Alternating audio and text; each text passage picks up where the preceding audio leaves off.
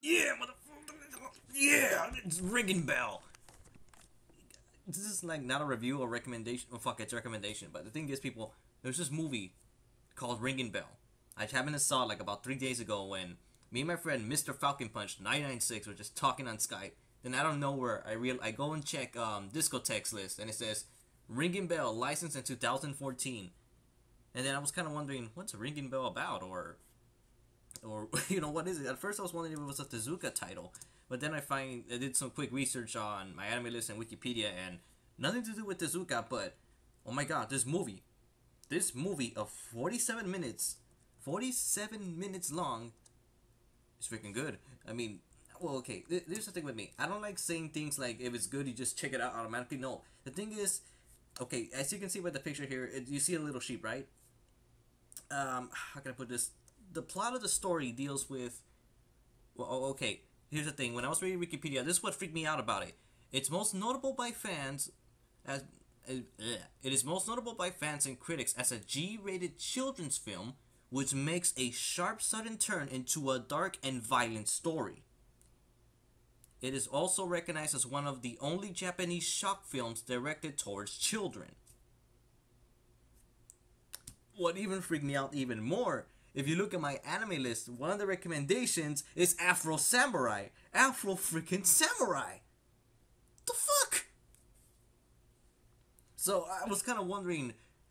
Then I kept checking Wikipedia again. I looked at reception. Ringing Bell was received positive reviews from critics in Japan. It has been regarded as one of the most revolutionary anime of the 1970s, along with Galaxy Express 39 and Heidi, Girl of the Alps. Though it's not well known outside of Japan, Western critics such as Justin Sevakis of Anime News Network praised the dark storyline and artwork and noted that it delivered a sort of quick punch to the face of the innocent. There is almost nothing uplifting about Ringing Bell, yet it maintains its sense of adorable while simultaneously destroying our concepts of the beauty of nature. Also, one of the negative comments was that should not be viewed by young children as it could cause emotional trauma. And me and fucking much were just freaking out thinking about, like, how bad is this thing? Is it like some berserk and wolves and sheep's clothing or something? Or like, what the fuck? So what we do is that afterwards we just end the call because we were so intrigued by this movie. So that same night, the next 47 minutes I spent watching this movie, and it is a revenge story. Believe it or not, it's a sheep that's on a revenge story because, well, if you see Land Before Time, then you kind of know what happens here. Basically, he's on a revenge story. This little sheep is hunting down a wolf, and I'm not gonna lie, the first 10 minutes is all about Disney-ish kind of happy-go-lucky things, and then out of nowhere, shit keeps getting darker and darker by the minute.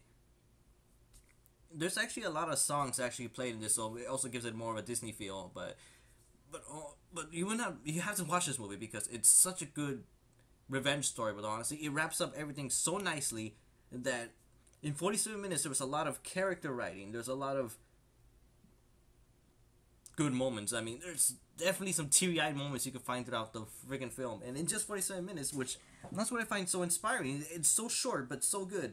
And usually with movies, one of my nitpicks that I have is that they don't give enough time for the characters, or they don't express things or what their moral message they were trying to do. It's kind of suffers a bit. But here, in a budget of 47 minutes, they managed to accomplish, well, maybe like 44 if I take out the credits and the opening credits. So yeah, like within 40 minutes, it manages to make such a great story.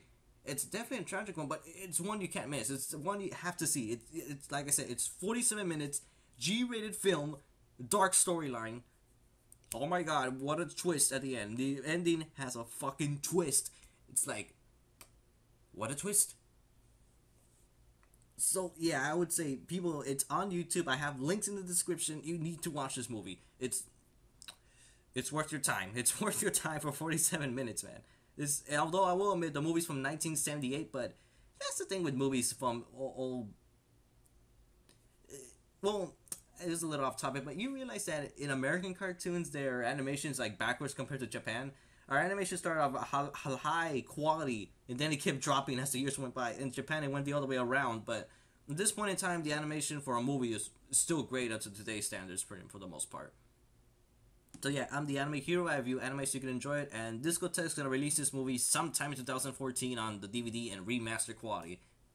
Not sure when, but 2014.